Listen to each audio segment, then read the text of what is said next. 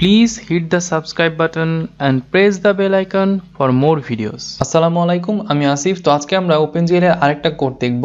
এই কোডটার মধ্যে আমরা দেখব কিভাবে আমরা কোনো শেপের উপরে মাউস থেকে সরাসরি কোনো বাটন প্রেস করে কোনো একটা অ্যাকশন ঘটাতে পারি বা কোনো একটা পরিবর্তন আনতে পারি। সেটা হচ্ছে আমরা এই কোডের মাধ্যমে দেখব। তো সবার প্রথমে আমরা আমাদের কোড ব্লকসটাকে ওপেন করি। কোড ব্লকসের মধ্যে আমরা ফাইলে যাব, তারপর নিউতে যাব, দেন হচ্ছে প্রজেক্টে যাব, তারপর এখান থেকে আমরা গ্লাড প্রজেক্টটাকে সিলেক্ট করব, তারপর নেক্সটে যাব, এখানে একটা নাম দিব, নাম দিলাম হচ্ছে কিবোর্ড, দেন আমরা নেক্সট দিব, দেন নেক্সট, দেন ফিনিশ। তো আমরা এখানে দেখতে পাচ্ছি কিবোর্ড নামে একটা ফাইল ক্রিয়েট হয়ে গেছে। তার নিচে একটা অপশন আছে, সেটা হচ্ছে সোর্সেস। তো এটাতে ডাবল ক্লিক করব, তারপর main.cpp-তে যাব। তো এখানে আমাদের কতগুলো কোড আছে। তো আমরা যে কোডটাকে রান করতে যাচ্ছি সেটা আমাদের এইখানে আছে। এই কোডটা আমি ডেসক্রিপশনে দিয়ে দিব, এখান থেকে আপনারা নিতে পারবেন। তো এটাকে আমরা সম্পূর্ণভাবে কপি করি। কপি করে আমরা আমাদের কাঙ্ক্ষিত কোড ব্লকসের এই কোডটার উপরে, এইটা বাদে এটার উপরে পেস্ট করে দেব। পেস্ট করে দেওয়ার পর আমাদের কোডটা কিন্তু এখানে চলে আসছে সম্পূর্ণভাবে। তো এখন আমরা এই কোডটাকে রান করব। তো রান করার পর আমরা দেখতে পাচ্ছি আমাদের এরকম একটা শেপ ক্রিয়েট হয়েছে, তাই না? এইরকম একটা লাল ব্যাকগ্রাউন্ড আছে, তার মাঝখানে একটা আমাদের সাদা একটা স্কোয়ার শেপ আছে। তো এই শেপটা আসলে কাজটা কি? তো দেখেন, আমি যদি কিবোর্ড থেকে আমাদের যে অ্যারো সাইনগুলো আছে, লেফট অ্যারো এবং রাইট অ্যারো, যদি আমি লেফট অ্যারোতে ক্লিক করি তাহলে শেপটা কিন্তু লেফটের দিকে যাচ্ছে। এখন কিন্তু আমি লেফট অ্যারোটা ক্লিক করছি, তো এই কারণে আমাদের শেপটা লেফটের দিকে যাচ্ছে। যদি আমি রাইট অ্যারো ক্লিক করি তাহলে আমাদের শেপটা রাইটের দিকে যাবে। দেখেন, আমি একবার করে ক্লিক করছি, এটা রাইটের দিকে যাচ্ছে। তো এটা হচ্ছে লেফট অ্যারো এবং রাইট অ্যারোর কাজ। আবার যদি আমি আমার কিবোর্ডের থেকে এল বাটনটাকে প্রেস করি, বা এল যে বাটনটা আছে সেই এল লেখা বাটনটাকে প্রেস করি, তাহলে এটা আস্তে আস্তে লেফটের দিকে ঘুরবে। দেখেন, একবার করে প্রেস করছি, একবার করে ঘুরছে। আর যদি আমি প্রেস করে ধরে রাখি তাহলে এটা কন্টিনিউয়াসলি ঘুরতে থাকবে। সিমিলার ওয়েতে যদি আমি আমাদের কিবোর্ডের আর বাটনটাকে ক্লিক করি তাহলে এটা রাইটের দিকে ঘুরবে। দেখেন, আমি একবার করে প্রেস করছি আর রাইটের দিকে ঘুরছে। যদি প্রেস করে ধরে রাখি তাহলে এটা রাইটের দিকে ঘুরতে থাকবে কন্টিনিউয়াসলি। সিমিলার ওয়েতে যদি আমি আমার মাউসের যেটা আছে, মাউসের আমার লেফট বাটন এবং রাইট বাটন এবং মাঝখানে একটা হুইলার আছে, তাই না? তো আমি যদি এটাকে লেফট বাটনটাকে ক্লিক করি তাহলে এটা লেফটের দিকে কন্টিনিউয়াসলি ঘুরছে। যেহেতু এটা অনেক স্পিডে ঘুরছে সেই কারণে আপনি বুঝতে পারছেন না যেটা আসলে কোন দিকে ঘুরছে। এটা আসলে লেফটের দিকে ঘুরছে। আবার যদি আমি রাইট বাটন ক্লিক করি তাহলে এটা রাইটের দিকে ঘুরবে।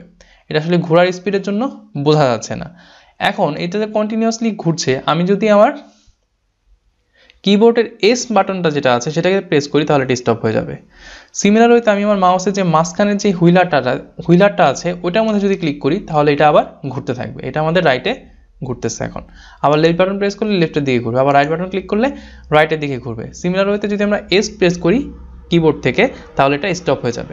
তো এই কয়টা হচ্ছে আমাদের ফাংশন। এই কোডের ফাংশনটা হচ্ছে এই কয়টা, ঠিক আছে? তো আমরা এই শেপটার মধ্যে কি করছি, কিবোর্ড থেকে এবং মাউস থেকে বাটন প্রেস করে এই শেপটার মধ্যে অবস্থানের পরিবর্তন আনছি না? তো সেটাই হচ্ছে আমাদের দেখতে হবে যে আসলে আমরা এই পরিবর্তনগুলো কীভাবে করছি। তো সেটাই হচ্ছে আমরা শিখব। তো এখন আমরা কোডে চলে যাই।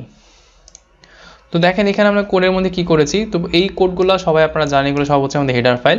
তো এখানে আমরা তিনটা ভেরিয়েবল নিয়েছি, একটা হচ্ছে আমাদের স্পিন, একটা হচ্ছে টিএক্স এবং টিওয়াই, সবগুলো স্ট্যাটিক ফ্লোট টাইপের, হ্যাঁ। আর এখানে জিএল ফ্লোট টাইপের স্পিনটা। এখানে আমরা টিএক্স টিওয়াই নিয়েছি কেন? টিএক্স টিওয়াই নিয়েছি আমরা হচ্ছে ট্রান্সলেশন ঘটানোর জন্য বা ট্রান্সলেট করার জন্য। তো ট্রান্সলেট সম্পর্কে আপনারা আমার থিওরি যে ভিডিওগুলো আছে 2D এবং 3D ট্রান্সফরমেশনের, ওইখানে আপনারা দেখে থাকবেন যে আমরা ট্রান্সলেশন কীভাবে করি বা ট্রান্সলেট কীভাবে করে থাকি কোনো অবজেক্টকে। তো এইগুলো নিয়ে আসলে বলার কিছু নাই। তো এই জিনিসগুলো আমাদের এখানে লাগবে। তো কী কাজে লাগবে সেটা আমি বলবো। তারপর ডিসপ্লে ফাংশনের মধ্যে এখানে GL clear, colour, buffer bit, এটা সম্পর্কে আপনারা জানেন, এটা আমি আমার আগের ভিডিওগুলোতে বলে দিয়েছি। তো ওইগুলো দেখলে এটা আপনারা বুঝতে পারবেন। তো এইখানে যে নতুন জিনিসটা আছে সেটা হচ্ছে এই লাইনটা, সেটা হচ্ছে জিএল রেক্ট এফ। রেক্ট এফ মানে কি? এই লাইনটা দ্বারা হচ্ছে আমরা যে রেক্টেঙ্গুলার শেপটা দেখতে পারলাম, আমাদের যে সাদা শেপটা ছিল লাল ব্যাকগ্রাউন্ডের উপরে, সেই শেপটা হচ্ছে আমরা এই লাইনটা দ্বারা ক্রিয়েট করেছি। এই লাইনটা দ্বারা হচ্ছে আমরা কি করতে পারি, এক লাইনের মধ্যে আমরা ডাইরেক্ট আমাদের একটা স্কোয়ার শেপ আমরা ড্র করতে পারি। সেজন্য আমাদের কি লিখতে হয়, এই যে প্রথম ভ্যালুটা যেটা আছে না, এটা হচ্ছে আমাদের x1 এর ভ্যালু। সিমিলার হইতে সেকেন্ড ভ্যালু যেটা আছে এটা হচ্ছে আমাদের y1 এর ভ্যালু, এবং এই ভ্যালুটা হচ্ছে আমাদের x2 এর ভ্যালু, এবং এই ভ্যালুটা হচ্ছে আমাদের y2 এর ভ্যালু। তার মানে এখানে হচ্ছে আমাদের দুইটা পয়েন্টকে বলে দিতে হবে। এই জিএল রেক্টেফের মধ্যে যদি আমরা দুইটা পয়েন্টকে বলে দিই তাহলে সেই পয়েন্টগুলো অনুযায়ী সে একটা স্কোয়ার শেপ তৈরি করে নেবে। এখানে আমরা বলবো x1 y1 এর ভ্যালু এবং এখানে বলবো x2 y2 এর ভ্যালু, তাহলে হচ্ছে সে একটা আমাদের শেপ তৈরি করে দেবে। কিন্তু এটা অবশ্যই আমাদের জিএল অর্থের রেঞ্জের মধ্যে হতে হবে। জিএল অর্থ কী ছিল সেটা কিন্তু আমরা দেখেছিলাম, তাই না? তো সেটা আমাদের এইখানেও আছে। দেখেন, এখানে জিএল অর্থের রেঞ্জটা কত দেওয়া আছে, -50 থেকে +50 আর -50 থেকে +50 বা -1 থেকে +1। তো সেই জন্য আমরা কি করেছি দেখেন এটা কিন্তু আমরা এই অর্থের মাঝখানেই লিখেছি, তাই না? তো এই জন্য আমাদের শেপটা কিন্তু হয়েছে। আর যদি এটা বড় লিখতাম তাহলে কিন্তু শেপটা আমাদের হতো না। তো বাকি যে কথাগুলো আছে জিএল, পপ, ম্যাট্রিক্স, ফ্ল্যাশ, এগুলো সব সম্পর্কে আপনারা জানেন, আমি আমার আগের ভিডিওগুলোতে বলে দিয়েছিলাম। তো এখন এখানে নতুন যে ফাংশনটা আছে সেটা হচ্ছে ভয়েড স্পিন ডিসপ্লে লেফট। তো দেখেন এখানে যেহেতু আমরা লিখে রেখেছি স্পিন ডিসপ্লে লেফট, তার মানে কি এটা হচ্ছে আমাদের লেফট স্পিনের জন্য কাজ করবে এই ফাংশনটা। তো এখানে আমরা স্পিনের ভ্যালু দিয়েছি কত 5, আর এখানে আমরা একটা কথা লিখেছি গ্লাড পোস্ট রিডিসপ্লে। এই ফাংশনটার কাজটাকে, এটা কিন্তু একটা বিল্ট ইন ফাংশন ছিল, আমি আগেও বলেছিলাম। এই ফাংশনটা হচ্ছে আপনি যেই পরিবর্তনগুলো ঘটালেন সেই পরিবর্তনগুলোকে সে প্রডিউস করবে, সেই জন্য হচ্ছে আমাদের এই ফাংশনটাকে লেখা হয় কোনো পরিবর্তনকে যদি আমরা দেখাতে চাই, ঠিক আছে? মানে সহজ কথায় বলতে গেলে এটা হচ্ছে কি করে, আমাদের যেই আমরা কাজগুলো করি, বারবার যে কাজগুলো আপডেট করি, সেই বারবার কাজগুলো আপডেটের জন্য আমরা হচ্ছে ফাংশনটাকে লিখে, যাতে আমাদের কাজগুলো আপডেট হয়ে যায়। তারপর আমরা কি করেছি, GL rotate F. Rotate F দ্বারা আপনারা সবাই জানেন আমরা হচ্ছে রোটেশন করাই। এই প্রথমে আমাদের কি লিখতে হয়, অ্যাঙ্গেল লিখতে হয়। তো এখানে স্পিন আমরা লিখেছি, স্পিনের ভ্যালু আমরা কত দিয়েছি +5। আর এখানে কি এক্স, ওয়াই এবং জেড এর ভ্যালু, তাই না? তো জেড এর ভ্যালু যদি +1 হয় আমরা জানি হচ্ছে আমাদের শেপটা ঘড়ির কাঁটার বিপরীত দিকে ঘুরবে, আর যদি -1 হয় তাহলে আমাদের ঘড়ির কাঁটার দিকে ঘুরতো, তাই না? তো দেখেন এখানে কিন্তু আমরা +1 দিয়েছি, আবার এটাও আমরা প্লাস দিয়েছি, তার মানে কি এটা আমাদের লেফটে ঘোরানোর জন্য কি করতে হবে, আমাদের এখানে +1 দেওয়া হয়েছে এবং এটাও প্লাস রাখা হয়েছে। তার মানে হচ্ছে এটা আমাদের অ্যাঙ্গেলটা কোথায় যাচ্ছে, পজিটিভ দিকে যাচ্ছে, আর আমাদের রোটেশনটাও কি পজিটিভ দিকেই হচ্ছে। তাহলে এটা ঘড়ির কাঁটার বিপরীত দিকে ঘুরবে, যে কারণে এটাকে আমরা বলছি হচ্ছে লেফটের দিকে স্পিন করবে, ঠিক আছে? তো এই ফাংশনটার জন্য এটা হচ্ছে কি লেফট সাইড স্পিন করছে। আবার দেখেন এখানে আমরা আরেকটা ফাংশন লিখেছি সেম ফাংশন, সেটা হচ্ছে শুধুমাত্র রাইট করে দিয়েছি। কিন্তু এখানে স্পিনের ভ্যালুটা আমাদের কত হয়ে গেছে, নেগেটিভ হয়ে গেছে। বাকি কথাগুলো কিন্তু সেমই আছে, শুধুমাত্র স্পিনের ভ্যালুটা আমাদের নেগেটিভ হয়ে গেছে। তার মানে হচ্ছে কি এইটা পজিটিভ হলে যদি আমাদের লেফটের দিকে ঘুরে, তাহলে এটা যদি আমরা নেগেটিভ করে দিই, আমাদের অ্যাঙ্গেলটা জাস্ট শুধু চেঞ্জ করে দিয়েছি, নেগেটিভ করে দিয়েছি, তাহলে এটা রাইটের দিকে ঘুরবে, তাই না? তো সেটাই হচ্ছে আমাদের এই ফাংশনের কাজ। নেক্সট আমরা কি করেছি দেখেন, এই দুই লাইন সম্পর্কে তো আপনারা সবাই জানেন, জিএল ক্লিয়ার কালার আর হচ্ছে জিএল অর্থ। দেন এইখানে হচ্ছে আমাদের মেইন ঘটনা, সেটা হচ্ছে আমাদের কিবোর্ডে যে ফাংশনগুলো নিয়ে আমরা কাজ করছিলাম বা যে বাটনগুলো নিয়ে আমরা কাজ করছিলাম, সেই কথাগুলো সব আমরা এই ফাংশনের মধ্যে লিখেছি। কিভাবে লিখেছি, এই ফাংশনটা হচ্ছে কি ভয়েড মাই কিবোর্ড আনসাইন ক্যারেক্টার কি এবং ইনটেক্স এবং ইন্ট ওয়াই। আনসাইন ক্যারেক্টার কি কোনগুলো, যেগুলো হচ্ছে আমরা ওই আমাদের বাটনগুলো যেগুলো আছে সেগুলোকে আমরা বলছি হচ্ছে আনসাইন ক্যারেক্টার কি। আর এখানে আমরা সুইচ কেস ইউজ করেছি। তো যারা সি প্রোগ্রামিং করেছেন তারা কিন্তু সবাই জানেন যে সুইচ কেসে আসলে কাজটা কীভাবে করতে হয়, এবং কি আমরা কি করেছি, সুইচ করেছি। কেসের মধ্যে আমরা লিখেছি এল। এল মানে কি আমরা লেফট স্পিনে কথা বলছি। যদি আমরা এল কে প্রেস করি তাহলে আমাদের কোন ফাংশনটাকে কল হবে, স্পিন ডিসপ্লে লেফট। তার মানে স্পিন ডিসপ্লে লেফট ফাংশনটাকে কল করলে সে এখানে চলে যাবে, তখন সে আমাদের লেফট সাইড স্পিন হচ্ছে এটাকে দেখাবে, তাই না? সিমিলার ওয়েতে এখানে আর এর জন্য আমরা কি দিয়েছি, স্পিন ডিসপ্লে রাইট। তার মানে যখন আমরা আর এ প্রেস করব তখন ফাংশনটা কোথায় চলে যাবে, তখন ফাংশনটা চলে যাবে এইখানে, এই ফাংশনটাকে কল করবে এবং এটা রাইটে স্পিন করাটা আমাদের দেখাবে। সিমিলার ওয়েতে যখন আমরা এস কে প্রেস করেছি, এখানে আমরা লিখেছি গ্লাড আইডেল ফাংশন। এখন এই গ্লাড আইডেল ফাং, এই জিনিসটা আসলে কি, গ্লাড আইডেল ফাং হচ্ছে এমন একটা ফাংশন, এই ফাংশনটার মধ্যে আপনি যেই ফাংশনটাকে লিখে দিবেন বা যে কাজটা আপনি করতে যাচ্ছেন, তখন আপনি কন্টিনিউয়াসলি একটা কাজ করতে যাচ্ছেন। ওই যে আমি যেটা মাউসে ক্লিক করার পর করেছিলাম, যে লেফট মাউসে ক্লিক করলে কন্টিনিউয়াসলি আমাদের লেফট সাইডে ঘুরবে, আর রাইট মাউসের লেফট বাটনে ক্লিক করলে কন্টিনিউয়াসলি লেফট সাইডে ঘুরবে, এবং মাউসের রাইট বাটনে ক্লিক করলে কন্টিনিউয়াসলি শেপটা আমাদের রাইট সাইডে ঘুরবে, তাই না? তো কন্টিনিউয়াসলি যে ঘোরার যে ধারাটা অব্যাহত আমরা রেখেছিলাম, সেটা আমরা কীভাবে রেখেছিলাম, এই ফাংশনটার মাধ্যমে।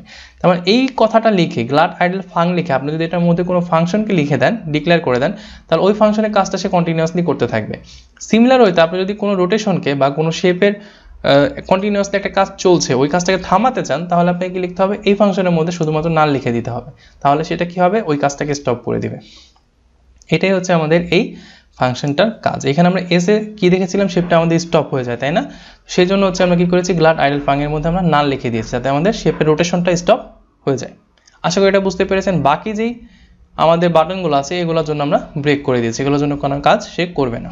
তো আশা করি এই আমাদের কিবোর্ডের ফাংশনের কাজগুলো বুঝতে পেরেছেন। এখন আসেন আমাদের স্পেশাল কি। স্পেশাল কি কোনগুলো, এই যে আমাদের যে অ্যারো সাইনগুলো আমরা ইউজ করতেছি, সেটা হচ্ছে left arrow, right arrow, top arrow এবং bottom arrow. Top arrow bottom arrow এখানে আমরা দেখাইনি, শুধুমাত্র লেফট এবং রাইট অ্যারো দেখিয়েছি। সেইগুলোর কাজ আসলে কি সেটা আমরা এখানে বলেছি। এখানে আমরা কিকেই সুইচ করছি, কাকে, কিকে। তারপর এখানে আমরা কি লিখেছি, কেস গ্লাড কি লেফট। এই গ্লাড কি লেফট এই কথাটা দ্বারা আমাদের বোঝাচ্ছে হচ্ছে আমাদের লেফট অ্যারো সাইন।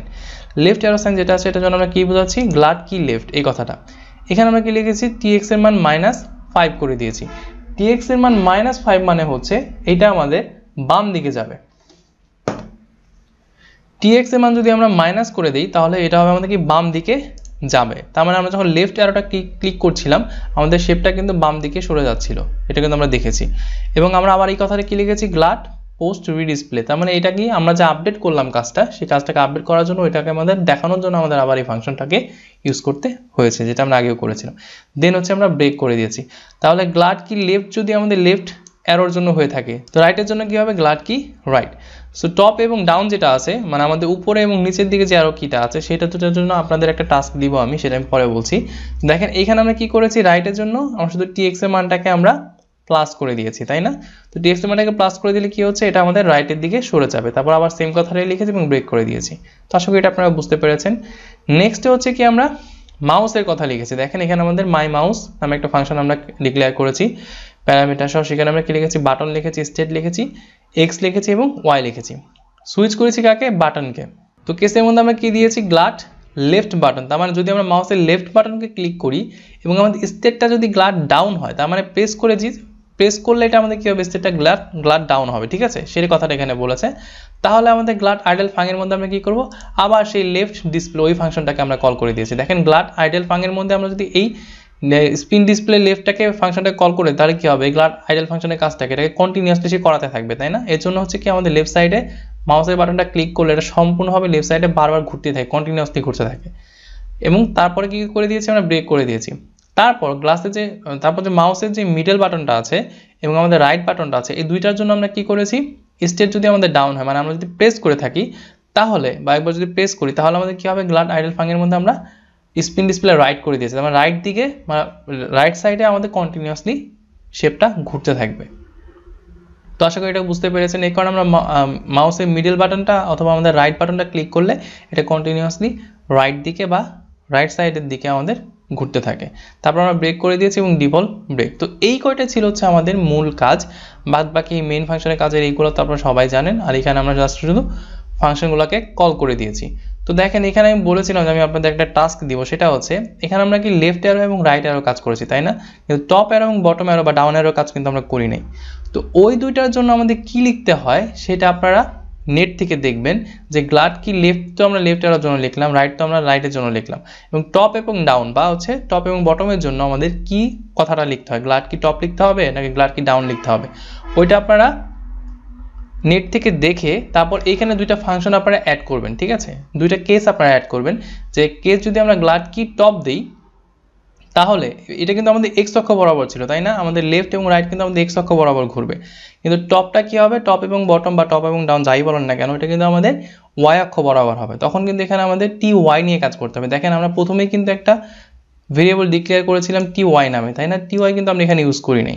তো আপনাদের টাস্ক হচ্ছে আমরা তো শুধুমাত্র লেফট এবং রাইট সাইডে মুভ করিয়েছি, তাই না? তো আপনারা কি করবেন, টপ অ্যারো যেটা আছে এবং বটম অ্যারো যেটা আছে এই দুইটা দিয়ে আপনারা উপরে এবং নিচের দিকে মুভ করাবেন। তো এই টাস্কটা হচ্ছে আপনাদের, এটা আপনারা নিজেরা করার ট্রাই করবেন যে আমরা যদি কিবোর্ড থেকে টপ অ্যারোটা প্রেস করি তাহলে আমাদের শেপটা উপরের দিকে যাবে, আর যদি বটম অ্যারোটা প্রেস করি তাহলে আমাদের শেপটা বটমের দিকে বা নিচের দিকে আসবে।